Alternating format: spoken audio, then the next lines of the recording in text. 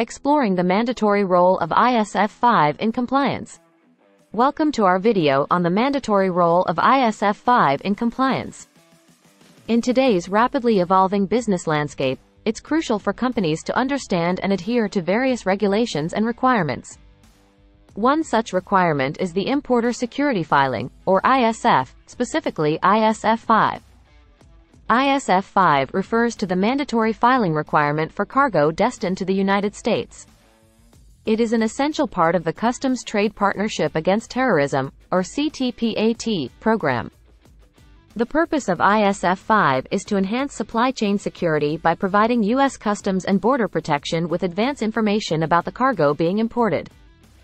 This information includes details about the manufacturer, supplier, and the party responsible for the shipment, among other key data points. By requiring this information in advance, ISF 5 enables Customs and Border Protection to assess potential security risks associated with the cargo and take necessary precautions.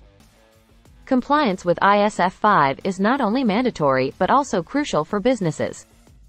Non-compliance can result in penalties, delays, and even the denial of entry for the cargo. To ensure compliance, it's important to understand the specific requirements of ISF 5 and establish robust processes within your organization.